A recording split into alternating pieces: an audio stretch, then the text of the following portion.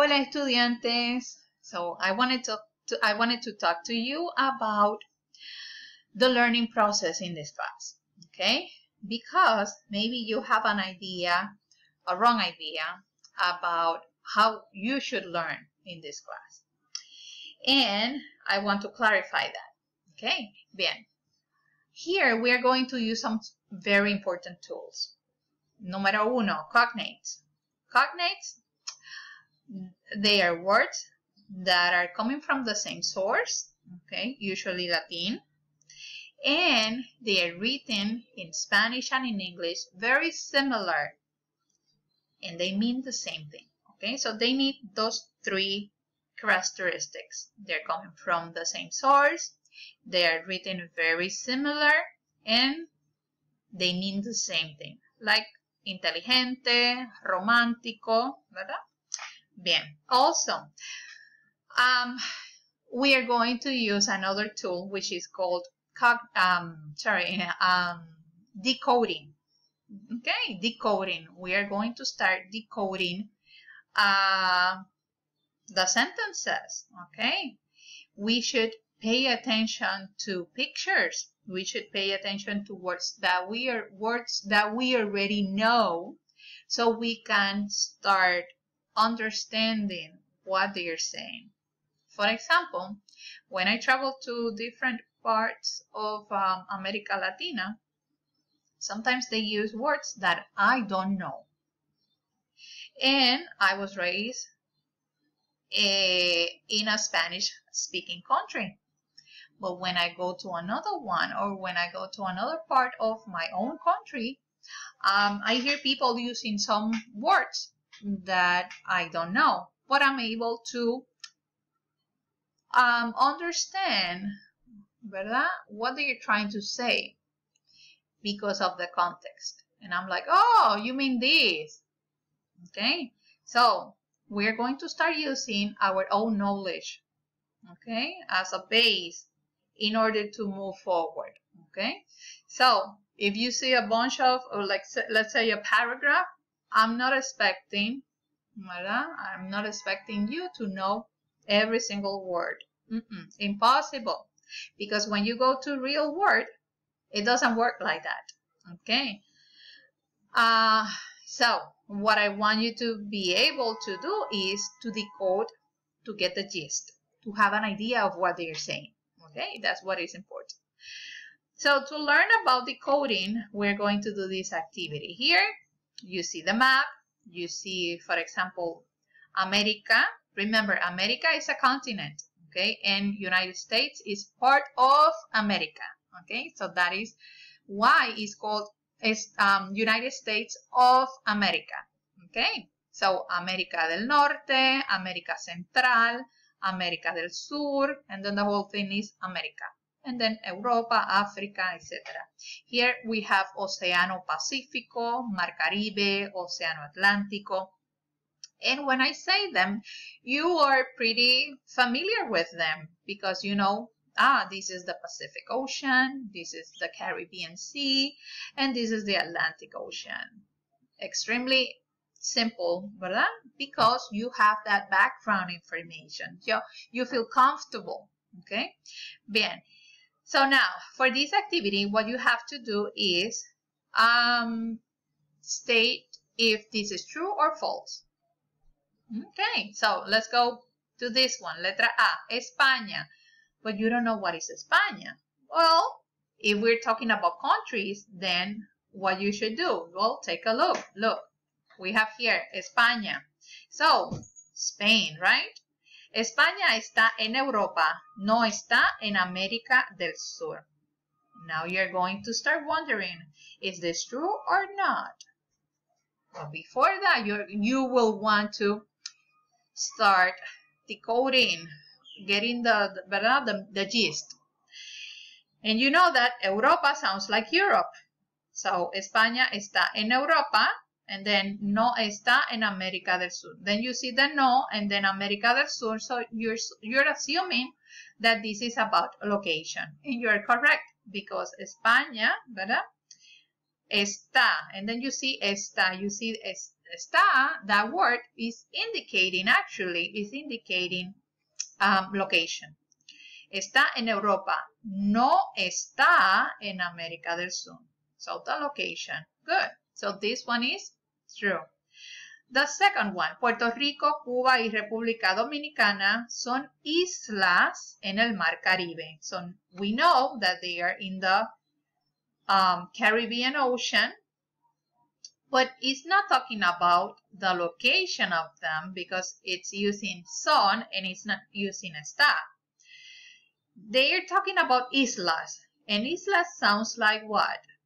Islands, right? Yes, islas, islands. So here they are saying son islas. So they are using son islas because they are defining them as island. And then, so yes, they are island, cierto, right? Letra C. Guatemala, Honduras, El Salvador, Nicaragua, Costa Rica y Panamá están en Centroamérica. Centroamérica, ¿verdad? And then, are they located there? Yes, cierto. Están, again, is expressing location versus son, which was expressing a definition. I'm defining these as island. Good. And then I'm giving the location en el Mar Caribe, ¿verdad? Bien, but the most important part is here, the definition, son islas. Bien, and then the next one. México es parte de América del Norte. So what is parte? Parte sounds like what? Part, right? And it is. México es parte de América del Norte. And is that true? Yes. México es considerado parte de América del Norte. Cierto. Again, we are using es. We are not using están. Because es and son, they are going to be expressing definition. I'm giving you two lessons in one, okay? I'm talking about está and están as location and son and es as definition because eventually, very soon, we will see them. So I want you to start organizing your mind, okay? Bien, here, Argentina tiene costa en el Océano Atlántico y el Océano Pacífico. And we know Argentina is a country, right? And then Océano Atlántico is the ocean, and the Pacific, the Atlantic Ocean and the Pacific Ocean. And costa sounds like what? Coasts, right? Argentina. If Argentina is here, then Chile is here, and then the Océano Pacífico. So the statement is incorrect, it's false, okay? Bien. So this is a good example of the coding process, okay? And this is basically what we are going to be using during this whole chapter and the whole semester. We're going to start decoding. We are going to start using first our background knowledge. Is extremely important. So we have to create background knowledge to put things on top of them, okay? So we are going to start building on top of the information that we are learning, okay? Or we already learned, okay? Bien. Then on your own, you can read about el mundo, el español en el mundo. Here, I encourage you to listen to the recording. Is posted on Blackboard, okay? So if you do this, listen to the recording, you are going to start developing another very important skill, which is called the listening skill. Not only you are going to learn the pronunciation of words, but your ear is going to start getting acquainted with the language, okay? and is going to start paying more attention. It's going to be more critical, okay? Because it's going to help your brain to start organizing the material that is hearing. Man, so please go to Blackboard and play the audio, and then try to complete this. According to the teacher, Spanish is an important language. Then true or false, okay? Then again, here you're learning not only the pronunciation, but you're developing the listening skill, which is extremely important, because you could be very good at writing, but if you don't develop that listening skill, people could talk to you in Spanish and you will be like, sorry, don't understand, because that's a skill that has to develop. We have different skills and we have to develop them, every one of them in a separate way, okay? Bien, so go to Blackboard, play the audio, listen, and study. If you don't know what is the meaning of one, then you should start creating flashcards, okay? Here, this is a good example for you to see that you already know a lot of Spanish vocabulary. I'm pretty sure that you are familiar with some menus items, ¿verdad? With menu items. For example, café, ¿verdad? Tacos, etc. Okay, so in this activity, what you're going to do is basically identify the words that you already know and the ones that you don't know, and just take a guess the possible meaning of them, okay? And then verify. Go to the dictionary and verify your answers. See? In this section, it's talking about the cognates, which we already covered. Also, we have to be alert because there are some false cognates. Okay. Remember the 3 characteristics that I mentioned. They have to come from the same source. They have to be written pretty similar, and they need to mean the same thing in both languages. Okay. Bien. So, and then here you have a reading, ¿verdad? About Sofia. You take a look at the pictures. The pictures are going to always give you an idea of what is going on in the reading. So take a look at the picture. That should be your first reading, okay? In this case, before you begin to read, look at the image. So the book is helping you, is preparing you to learn in a different way, okay? So please be open-minded and start learning in this way. It's a different way, it's new, and it's working, okay? It's going to work, believe me, okay? And it's fine to feel a little bit lost. It's normal. That's what is going on when someone, with a human being, starts learning a second language. It's part of the process, okay? So welcome. A ver, so then you should predict what the text might be about. Then point out the cognates and other words you recognize in the text. Can you answer the question at the end? So again, first, just go over the reading, identify the things that you know, then go back and start reading and putting things together, okay? That should be your approach. Here, pretty similar and simple, okay? Visual images, and then previous background knowledge, put them together, you are decoding. Okay.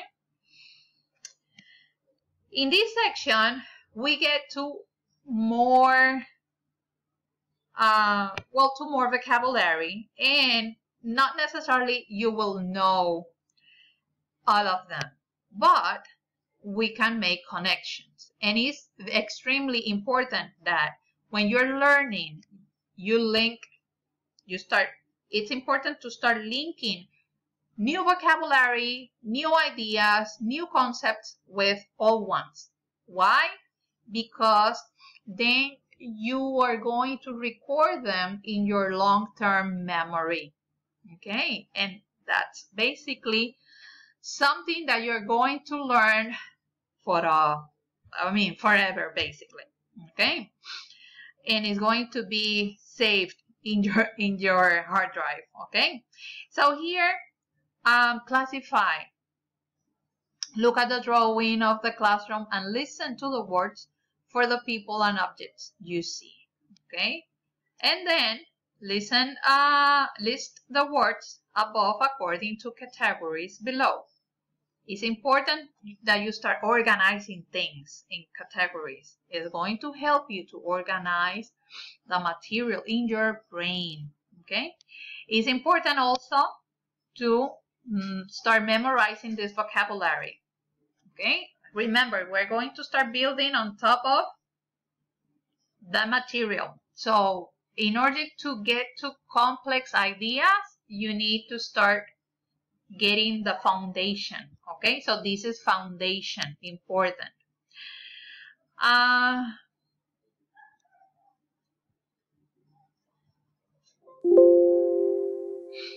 And then here is, whenever you see those blue boxes, memorization is going to take place. Okay, whenever you see the headphones, please, you should listen to the audio. Okay, remember, this week the audio is going to be posted on Blackboard. For chapter 1, chapter 2, 3, and 4, they are going to be on Eleteca. Okay,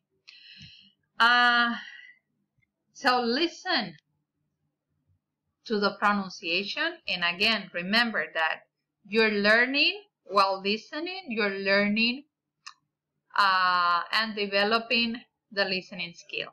Okay, no comprendo. ¿Puedes repetir, por favor, cómo se dice Blackboard en español? And then, once that is memorized, you should do these activities. Okay, fill in the blanks. What would you say? Think about that. What would you say in those situations?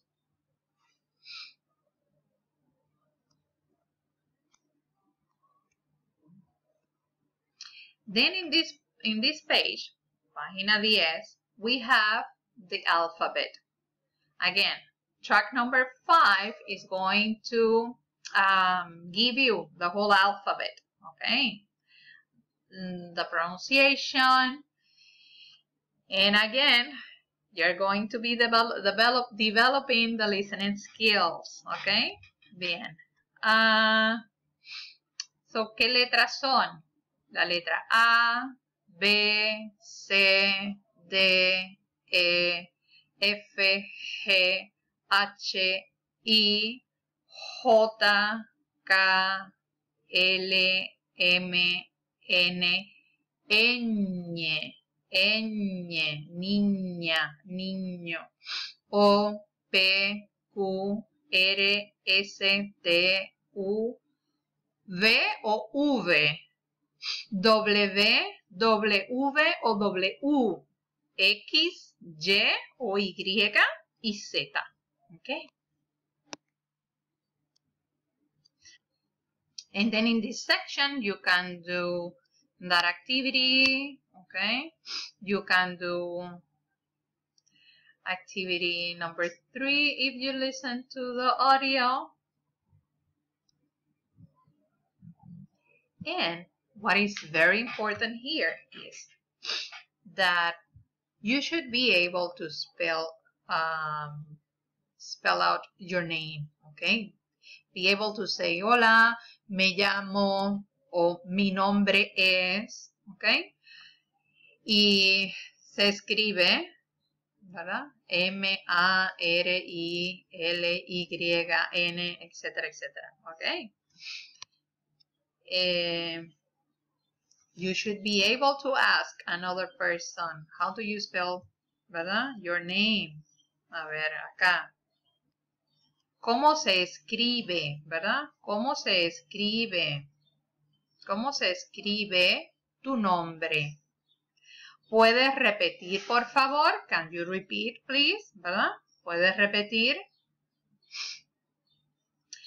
For the purpose of the summer section, it's extremely important that you memorize this first part. These, of course, you should be acquainted with them, but I'm more concerned with this part. No comprendo. ¿Puedes repetir más despacio qué significa, cómo se escribe? ¿Puede escribirlo en la pizarra? ¿Está bien así? Okay. So those are pretty important. And you can work on pronunciation.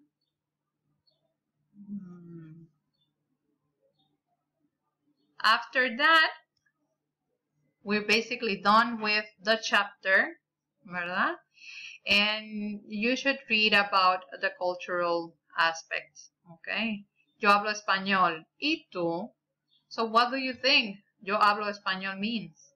¿Y tú? What do you think that means? Okay?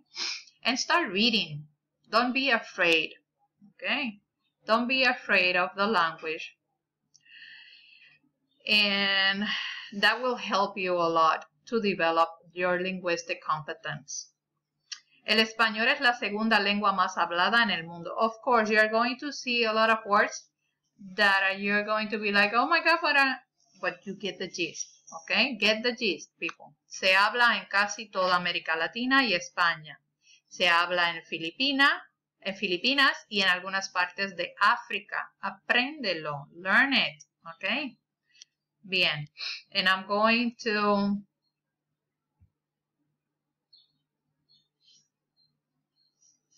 get to the next page. Then you should answer those questions, ¿verdad?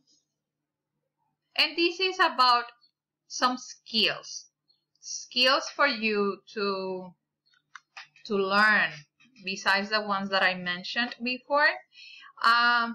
This is more to the memorization process, okay? And what can you do? You can create some flashcards, or you can like traditional flashcards, or make visual flashcards. Some people like to create songs with the new vocabulary. You decide, because it's very difficult for me to give you like a recipe for learning. No. Every human being is very different. So you have to try and start seeing what is working and what is not working. Okay? So if you, let's say that you spend, I don't know, some time memorizing the vocabulary, the new vocabulary, and it's not getting through, change the way. Find another strategy. Okay? In this case, we also have the strategy of grouping words into category. In my case, I love that because I don't know, it's easier for me to organize things. And it's better when I memorize organizing things in categories, okay? You don't have to do these activities, ¿verdad? If you have time, that will be nice. But remember, what is very important here this week is, besides reading a little bit, is that you be able to spell your names, ¿verdad? Say your name in Spanish. Use some cognates to describe what you are like. And here, this part, cómo se escribe, qué significa, más despacio, puedes repetir por favor. Also the vocabulary of the classroom, ¿qué hay en el salón? Okay, ¿qué hay en el salón? Hay un lápiz, un estudiante, una tableta, una carpeta, ¿verdad? Una pizarra. ¿Qué hay en el salón? Okay, bien. And that's basically it. That's all about chapter 0. Okay, I'll see you then very soon. Hasta luego. Ciao.